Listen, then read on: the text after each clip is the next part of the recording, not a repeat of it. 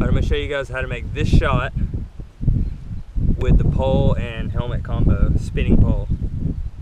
First you're going to need a short extension and a long extension.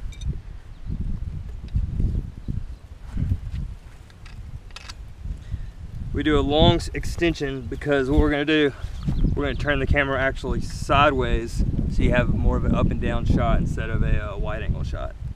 Alright, now that we have the mount set up, we got a long mount and the shorter one, making it a 90 so the camera comes in sideways. But you got to angle it just so the pole is actually out of frame so you can't actually see where the camera is mounted. So now we have that, we're going to snug it all up.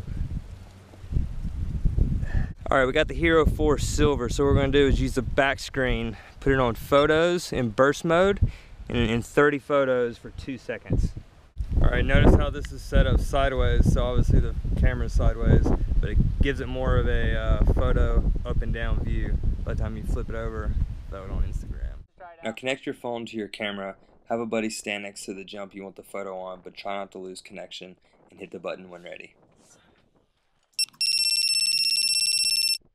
And now I'm just going to go through the album, pick the photo I want, upload it into a filter app, give it some sweet colors, upload it into IG, boom, there you go.